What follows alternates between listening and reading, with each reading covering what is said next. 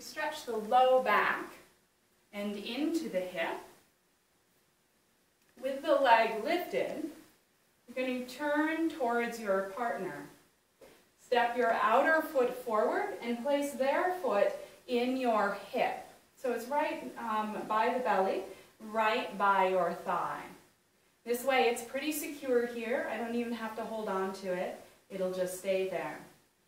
I'm going to use my leg and my hand to guide her knee towards her chest.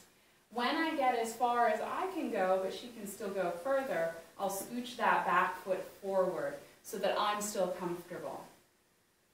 Leaning in. This is very much like the yoga poses Puvana, Muktasana and Apanasana, knee to chest. If your partner's other leg lifts off the floor, that's totally fine. They're getting a nice stretch there. If they are not relaxed, it is not fine. That's when you run into the risk of injury.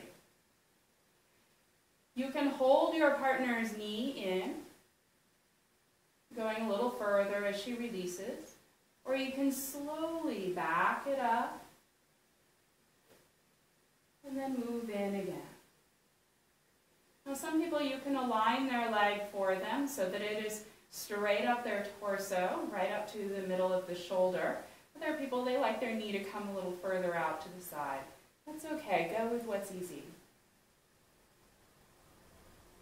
When you're ready to release, you're going to lean back, hold the leg, and you're ready to move it into whatever posture is next.